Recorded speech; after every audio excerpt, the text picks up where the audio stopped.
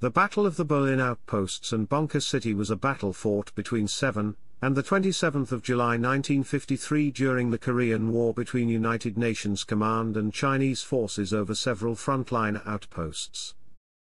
Chapter 1, Background. In late June 1953 the U.S. 1st Marine Division completed its training and prepared to return to the Jamestown Line, the UN's main line of resistance across Korea, relieving the U.S. 25th Infantry Division.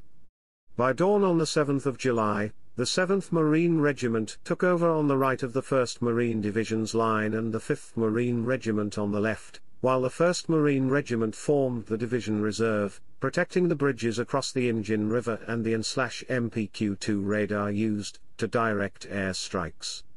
The tactical situation had changed for the worse since the Marines last occupied this sector. Since the Battle of the Nevada Complex ended on the 29th of May, the Chinese People's Volunteer Army troops now controlled the three outposts, Carson, Vegas, and Elko, that blocked the best approach to outposts Berlin and East Berlin, now being taken over by the 7th Marines.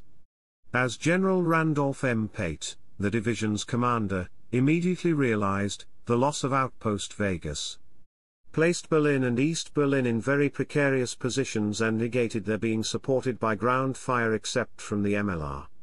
The PVA tried to take advantage of any confusion resulting from the relief of the 25th Infantry Division by the Marines. Chapter 2, Battle. Chapter 2 Section 1, Berlin Outposts. On the evening of the 7th of July, PVA mortars opened fire upon outposts Berlin and East Berlin and the nearby portion of the MLR, the area that Lieutenant Colonel Alexander Cheregino's 2nd Battalion, 7th Marines, was taking over from Turkish Brigade attached to the 25th Infantry Division. By midnight, assault troops from the PVA 407th Regiment, 136th Division, advanced from the vicinity of Hill 190, a frequently used staging area, then moved along the ridgeline broken by Carson, Reno, and Vegas, all of them now in PVA hands, and attacked Berlin and East Berlin. At Berlin, Turkish soldiers stayed in place for a time after the Marines arrived, and a patrol dispatched from Lieutenant Colonel Cheregino's battalion to set up an ambush got no farther than the outpost when the PVA struck. The remaining Turks and the newly arrived patrol reinforced the Marines manning Berlin. Higher headquarters soon lost contact with both Berlin and East Berlin. Because both outposts lay no more than 325 yards from the MLR, their capture could provide the PVA with a springboard for an attack designed to shatter the main defenses.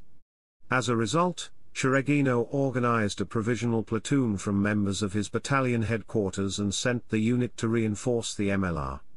Elements of Companies H and I, 3rd Battalion, 7th Marines, came under Cheregino's operational control, and prepared to counterattack if the PVA should break through. Meanwhile, the mixed force of Marines and Turkish soldiers succeeded in clinging to outpost Berlin.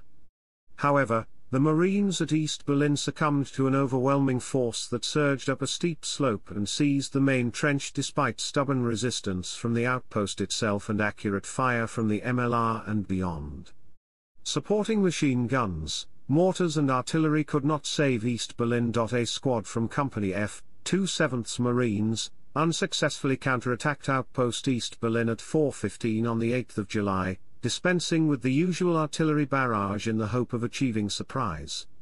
A second force of Marines from Company F moved out at about 4:40 to reinforce the squad already committed to attacking East Berlin.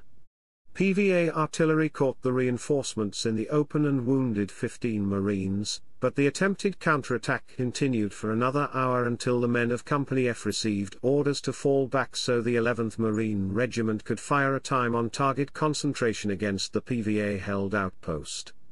The PVA who overran East Berlin had advanced by way of Reno and Vegas, where additional forces were now gathering to exploit this early success. The first 4.5-inch rocket battery hammered the assembly areas and also the PVA attacking Berlin and consolidating their hold on East Berlin. Artillerymen of the 2nd Battalion, 11th Marines, fired a time-on-target concentration that shattered a PVA company as it was organizing on Outpost Vegas to continue the attack. During the early morning's fighting, all 4 battalions of the 11th Marines took part in the firing, along with the 7 U.S. Army and Turkish artillery battalions still in the area until the relief of the 25th Infantry Division was completed. These weapons matched their PVA counterparts almost round for round, and Army and Marine Corps tanks joined the rocket battery and artillery battalions in battering the PVA, 572 to 3. Not until 6:30 did Chiragino obtain confirmation that East Berlin had fallen, and shortly afterward he learned that Berlin, some 300 yards west of the captured outpost, still survived. He promptly reinforced Berlin insofar as its compact size permitted, dispatching 18 additional Marines, roughly doubling the number of the outpost's American and Turkish defenders. To recapture East Berlin would require a strong force of infantry supported by intense fire from mortars, tanks, and artillery.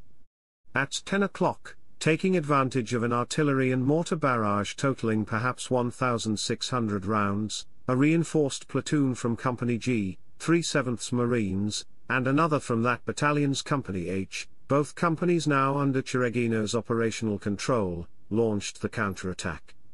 The platoon from Company H led the way but encountered an accurate PVA mortar barrage that pinned the Marines against the barbed wire protecting the MLR and in 15 minutes reduced the force to about 20 men able to fight. The platoon from Company G advanced through the battered unit, and pressed home the counterattack.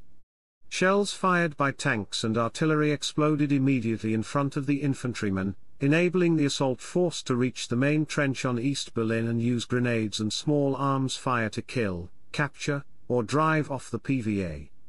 At 12:33, the platoon from Company I, reduced to fewer than 24 effectives, regained control of the outpost. Another platoon from the same company immediately moved forward to reinforce the survivors, 573 to 4. Throughout the fighting at Berlin and East Berlin, storms had disrupted the movement of supplies by swelling the Imjin out of its banks and destroying a bridge.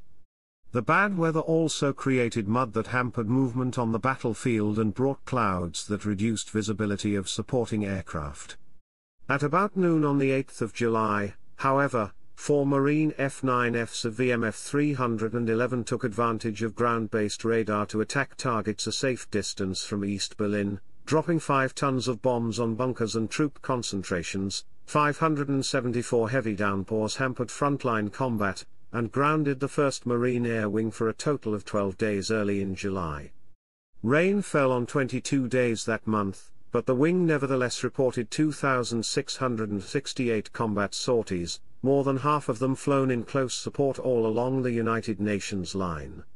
The weather improved after mid-month, enabling aerial activity to increase. 576. The recapture of East Berlin enabled the last of the Turkish troops to withdraw, completing the relief of the U.S. 25th Infantry Division. The 11th Marines resumed its normal mission of direct support of the 1st Marine Division, as did the 1st Tank Battalion, 574 regaining outpost East Berlin on the 8th of July, which coincided with the resumption of truce negotiations at Panmunjom, did not end the PVA pressure on the Marines. After dark on the 8th, Colonel Glenn C. Funk, who had assumed command of the 7th Marines on the 27th of March, moved a platoon from the regiment's 3rd Battalion and 4 M46 Patton tanks into position to strengthen the MLR. The tanks had just arrived at Hill 126, an outcropping just to the rear of the battle line, when the Marines heard the sound of trucks from beyond PVA lines. From the hilltop, the M46s directed 90mm fire against known PVA positions, and the noise of truck motors ended. PVA troops, who meanwhile had advanced from the assembly area on Vegas, probed outpost Berlin and struck a stronger blow against East Berlin. Fighting raged for almost 2 hours before fire from mortars, artillery and tanks forced the PVA to break off the action at about 3:15 on the 9th of July. After Lieutenant Colonel Chiragino's Marines ended this latest threat to East Berlin, the PVA remained content to jab at the division rather than try for a knockout. Entire days might pass during which marine aerial or ground observers and patrols saw few, if any, signs of the PVA, who seemed to be improving their tunnels and bunkers instead of venturing out of them to mount an attack. The Marines still underwent sporadic shelling, but the bombardments did not approach in ferocity those of 8 and the 9th of July. Mines for a time proved deadlier than artillery and mortars, as on the 12th of July when these weapons killed 4 Marines and wounded 8. At least one minefield contained a new type of Russian-designed weapon that could be detonated by pressure or with a tripwire. Most of the fields employed mines familiar to the Marines, types that may have been newly planted or perhaps had lain dormant under the frozen ground and become deadly when the weather grew warmer and the earth softer. 574-5 Although the PVA did not attack on the scale of 7 to 8 July, PVA patrols repeatedly clashed all along the division's front with those sent out by the Marines. On the night of the 12th of July, for example, a 13-man patrol from the 5th Marines encountered a force of PVA near Outpost Esther, and a combat patrol from the 7th Marines, looking for the PVA near Elko, engaged in an 18-minute firefight. As the frequency of patrol actions increased, flooding again interfered with the supply effort. On the night of 14 to 15 July, the Imjin River reached a maximum depth of 26 feet. Only the solidly built Freedom Bridge, carrying the road to Panmunjom across the swollen river, could be used until the water subsided. On the night of 16 to 17 July, patrols from the 5th Marines engaged in 2 firefights, suffering no casualties in the first, near Outpost Hedy, while killing 3 PVA and wounding 1. The regiment's 2nd patrol of the night ran into an ambush near Hill 90. The PVA proved more aggressive than in recent days, pinning down the patrol and unleashing a flurry of mortar and artillery fire that wounded every member of a unit sent to help break the ambush. Another group of reinforcements succeeded, however, in reaching the embattled patrol. After 2 hours of fighting and several attempts to isolate and capture individual Marines, the PVA withdrew, having suffered 22 killed and wounded. When 7 Marines failed to return to the MLR, a platoon from the 5th Marines searched the battle site, and recovered 6 bodies. The third firefight of the night erupted just after midnight in the sector of the 7th Marines, when a 30-man patrol from Company A, 1st Battalion, was ambushed after it passed through a gate in the barbed wire northwest of Outpost Ava. Between 40 and 50 PVA, supported by mortars, opened fire with grenades and small arms. After a 15-minute exchange of fire, in which as many as 18 PVA may have been killed or wounded, the ambush party vanished into the darkness. As the Marines from Company A returned through the gate, a head count revealed 4 men missing. A recovery squad crossed and recrossed the area until dawn drew near but found only 3 bodies. 1 Marine from Company A remained missing, 3 had been killed and 21 wounded. 575 The actions near Outpost Elko and in front of the Ava Gate lent credence to Chinese propaganda. Since the 1st Marine Division returned to the main line of resistance, Chinese loudspeakers had gone beyond the usual appeals to surrender, on at least one occasion warning of the fatal consequences of going on nighttime patrols. This threat, however, probably reflected a Chinese policy of maintaining overall military pressure after the resumption of truce talks rather than a specific effort to demoralize the Marines. Whatever the purpose of the PVA's propaganda, the Marine patrols continued. On the night after the ambush of Company A, 1/7th Marines advanced as far as the Ungok Hills to silence a machine gun that had been harassing the MLR and, after a successful 20-minute firefight, left a Marine Corps recruiting poster to mark the point of farthest advance. Meanwhile, the Korean Marines had 4 patrol contacts with the PVA, none lasting more than a few minutes. 575-6 The combat outposts like the Berlins, Esther and Ava had become increasingly vulnerable. By mid-July, General Pate directed his staff to study the possibility of the 1st Marine Division's shifting from a linear defense, the continuous MLR and the network of outlying combat outposts in front of it, to a system of mutually supporting defensive strongpoints that would result in greater depth and density. The PVA attacks of 7 and the 8th of July on Berlin and East Berlin served as a catalyst for the study that General Pate launched. As the U.S. I Corps commander, General Bruce C. Clark, later explained, these actions demonstrated that American minefields and barbed wire entanglements had channeled movement between the MLR and the combat outpost lines into comparatively few routes that had become dangerously familiar to the PVA. As a result, PVA mortars and artillery could savage the troops using these well-worn tracks to reinforce an embattled outpost, withdraw from one that had been overwhelmed, or counterattack to regain a lost position. Indeed, U.S. 8th Army Commander General Maxwell D. Taylor agreed that the PVA could, if he chose to pay the price in blood and effort, overrun any of the existing outposts, and endorsed the concept that General Pate's staff was studying.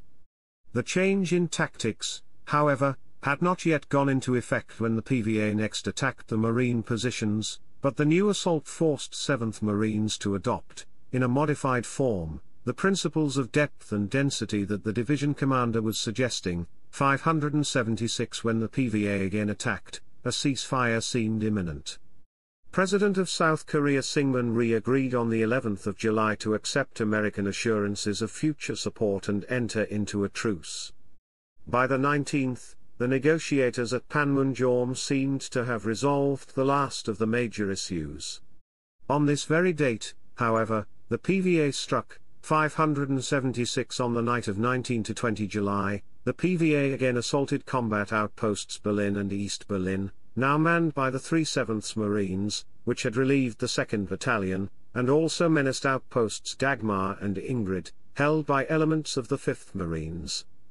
The positions of the 5th Marines held firm, thanks in part to accurate fire from the 11th Marines, but Berlin and East Berlin were in peril almost from the outset. After a savage bombardment of both Berlins and nearby segments of the MLR, PVA troops at 22:30 on the 19th stormed the ridgeline where the two outposts were located, attacking East Berlin first and Berlin immediately afterward. Company I, 3/7th Marines, garrisoned both outposts, posting 37 Marines at East Berlin and 44 at Berlin. Mortars, machine guns, howitzers and 90mm tank guns blasted the advancing PVA in support of Company I. Despite the firepower massed against them, the PVA overran both outposts within 3 hours. A duel between US and PVA gunners continued after the fall of the two Berlins. The PVA fired some 3,000 rounds while overwhelming the outposts and trying to neutralize the nearby MLR and the artillery batteries behind it. 1 Turkish and 2 Army artillery battalions joined 3 battalions of the 11th Marines, 2 of 105mm and 1 of 155mm howitzers, in responding to the PVA bombardment, battering the assault force, its supporting mortars and howitzers, and the assembly areas used by reinforcements in exploiting the early success. Barrage and counter-barrage continued into the morning of the 20th of July. At 5:20, for example, PVA shells were exploding at the rate of 1 per second on the MLR immediately behind outposts Berlin and East Berlin. Meanwhile, at 4 o'clock Lieutenant Colonel Paul M. Jones, in command of the 3/7th Marines, alerted Companies D and E of the regiment's 2D Battalion, already under his operational control, to counterattack Berlin and East Berlin at 7:30. Half an hour before the scheduled time, Jones received word to cancel the counterattack. Rather than restore the outpost line, General Pate shifted elements of the division reserve, the 1st Marines, to strengthen the MLR in the event the PVA should try to exploit their capture of the two Berlins, 576-7, while the 1st Marines reinforced the MLR. Air power and artillery tried to neutralize the outposts the PVA had captured. Since a ceasefire seemed only days away and any attempt to regain the lost ground would result in severe Marine casualties, there would be no counterattack to restore a position that seemed almost certain to be abandoned when a demilitarized zone took shape after the end of hostilities.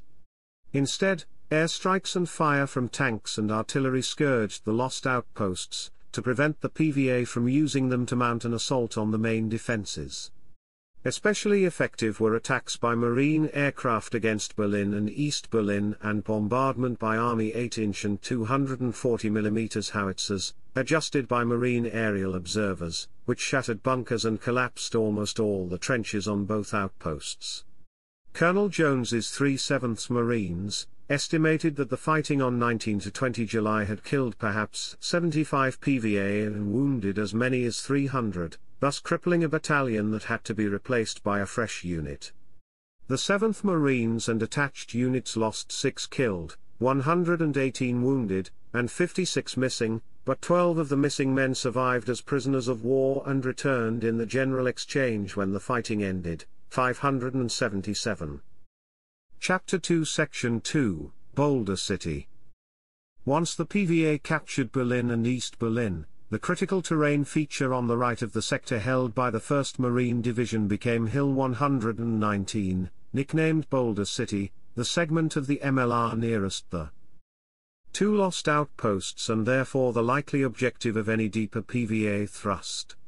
Company D, 2/7th Marines, held Boulder City itself. Company E, 2/7th Marines, joined Companies H and I of the 3rd Battalion in defending the high ground extending from behind Boulder City, although within supporting distance, to Hill 111 at the boundary between the 1st Marine Division and the 1st Commonwealth Division. The newly arrived 2nd Battalion, 1st Marines moved into position between the 3/7th Marines on its right and 1/7th Marines, on its left. The 2/7th Marines served as regimental reserve. The introduction of 2-1 Marines, which came under control of the 7th Marines, served as the first step in a planned relief of the 7th Marines by the 1st Marines. For now, the newly arrived battalion added further depth and density to the MLR, organizing Hill 126 and the other commanding heights in its sector. In effect, 3 battalions, rather than the 2 previously defending the regimental area, formed a crescent of strongpoints designed to contain and defeat any offensive launched from Berlin and East Berlin. In the sector held by the 7th Marines, Outpost Ava, manned by a squad from Company A, 1/7th Marines, survived on the far left, near the boundary between the 7th and 5th Marines. Boulder City, formerly a component of a continuous MLR, now functioned as an outpost of the reconstituted defenses. By the 22nd of July, Company G, 3/7th Marines, had taken over Boulder City, from the regiment's Company D, which reverted to the control of its parent battalion, 2/7th Marines in reserve, 577 to 9 signs of an imminent PVA attack multiplied as July drew to a close. The probable objectives seemed to include outposts Hedy and Dagmar, but instead of attacking either in force, the PVA sent only a token force, wearing burlap camouflage, that appeared near Hedy on the 21st of July. The defenders opened fire, killing 3 of the PVA, and the survivors fled. VMF 115 and VMF 311, released by the 5th Air Force to support the UN troops fighting in Central and Eastern Korea, joined VMA 121 in pounding the PVA threatening the 1st Marine Division. Recurring cloud cover produced frequent downpours that interfered with operations during the critical period of 21 to 23 July, but the 3 squadrons nevertheless flew more than 15 radar-directed missions that dropped some 33 tons of bombs, 579 as the threats to outposts Hedy and Dagmar abated. PVA forces menaced Boulder City, where Company G, 3-1 Marines, commanded by 1st Lieutenant Oral Oswigert Jr., manned the defenses after relieving Company D, 2/7th Marines. On the evening of the 24th of July, PVA mortars and artillery began hammering Swigert's perimeter. Marine artillery and 4.5-inch rocket launchers immediately responded against targets that included a PVA regiment massing behind Hill 139, northwest of Outpost Berlin.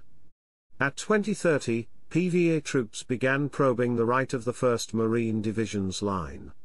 After a powerful barrage by mortars and artillery, the assault force hit Hill 111 at the far right of the positions held by the 7th Marines, then shifted to Boulder City near the boundary between the 3/7th Marines and the attached 2-1 Marines. As they had on the 7th of July, the PVA sought to take advantage of the relief of the 7th Marines by the 1st Marines. When the PVA attack began, the 2-1 Marines, attached to the 7th Marines, had already taken over positions that included Boulder City. The 3rd Battalion, 1st Marines was relieving the 3 7th Marines, as Company H took over Hill 111 and Company G defended the critical ground at Boulder City. At about 19:30 on the 24th of July the PVA attacked Hill 111 and soon cracked the perimeter now manned by Company H, 3-1 Marines. For about 50 minutes, the PVA clung to a salient on the hilltop, but then withdrew. After this flurry of action, apparently intended to divert attention from Boulder City, the PVA ignored Hill 111 until the morning of the 25th of July, when artillery fire battered the perimeter but no infantry assault followed. 579 to 80 The two PVA battalions attacking on the Marine right had their greatest success at Boulder City, seizing a portion of the trench line defended by Company G, 3-1 Marines. In an attempt to exploit this foothold, the PVA attacked the Berlin and East Berlin gates, passages through the wire that the Marines had used to supply and reinforce the two outposts before both were overwhelmed. Cloud cover prevented aerial observers from supporting the troops protecting the gates, and the PVA managed to gain control of Berlin Gate and mount a second determined assault on the Boulder City perimeter. Hand-to-hand fighting raged all along the 700 yards of trench that Lieutenant Swiggert's Marines still held. The company's ammunition ran low, and the plight of casualties became increasingly difficult as PVA fire killed 2 of Boulder City's 8 corpsmen, and wounded most of the others. By midnight, Swiggert's company could muster no more than half its earlier strength, but it still clung to the rear slope of Boulder City. Casualties had further eroded the strength of the Boulder City garrison, when at 0:15 on the 25th, Company I, 3-1 Marines, moved toward the hill to reinforce Swiggert's survivors. The PVA intercepted and correctly interpreted the coded radio message ordering the Company I Marines forward, thus obtaining information that enabled their artillery and mortars to wound or kill about a third of the reinforcements. Despite the deadly barrage, much of Company I reached Boulder City, joined forces with the remnants of Swiggert's garrison, and took part in a counterattack that recaptured the hill by 3:30. Further reinforcements from Company E, 2 7th Marines, and Company E, 2-1 Marines, arrived by 5:30 to consolidate the position. A few PVA, however, continued to cling to positions on the slopes nearest the MLR. Since the PVA still controlled the approaches to Boulder City, they were able to mount another attack on that position at 8:20, the 25th of July.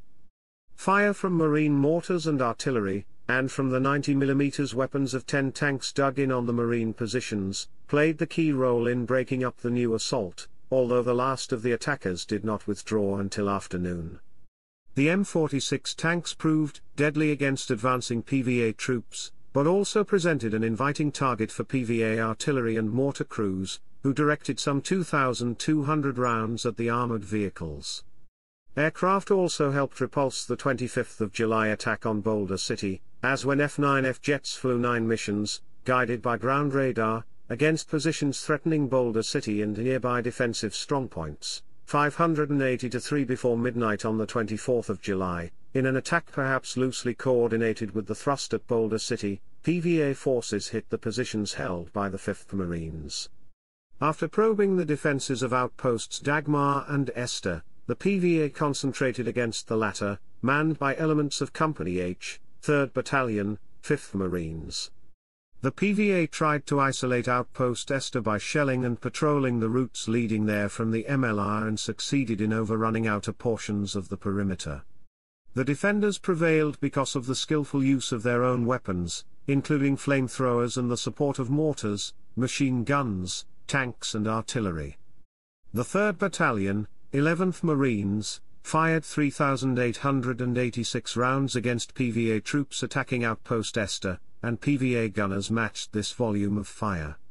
The Marines suffered 12 killed and 98 wounded in the fighting that began at Dagmar and continued at Esther, while PVA casualties may have totaled 195 killed and 250 wounded. 583 to 4 dawn on the 26th of July brought a lull in these last battles. PVA attempts to revive their attack by infiltrating reinforcements through the site of Outpost Berlin failed, thanks to accurate fire from Marine riflemen and machine gunners. The 1st Marines completed its relief of the 7th Marines at 13:30. That night, the PVA probed Boulder City for the last time, sending a patrol from Outpost Berlin that failed to penetrate the defensive wire and shortly after midnight dispatching another platoon that prowled about before Marine fire repulsed it. 584. Chapter 3, Aftermath. The Korean Armistice Agreement was signed at Panmunjom at 10 o'clock on the 27th of July, and the ceasefire went into effect at 2200 hours, 587. Although the last of the PVA attacks seized outposts Berlin and East Berlin, they failed to wrest Boulder City from its Marine defenders. Had the PVA captured Boulder City, they might have exploited it and seized the high ground to the south and east, from which they could have fired directly into the rear areas that sustained the 1st Marine Division in its positions beyond the Imjin River. 584. In fighting the Chinese to a standstill during July 1953, the division suffered 1,611 casualties, killed, wounded, and missing, the most severe losses since September/October 1952, when savage fighting had raged at outposts Carson, Reno and Vegas and on the Hook. PVA losses during July 1953 may have exceeded 3,100. 584. Staff Sergeant Ambrosio Guillen of Company F, 2/7th Marines would be posthumously awarded the Medal of Honor for his actions on the 25th of July.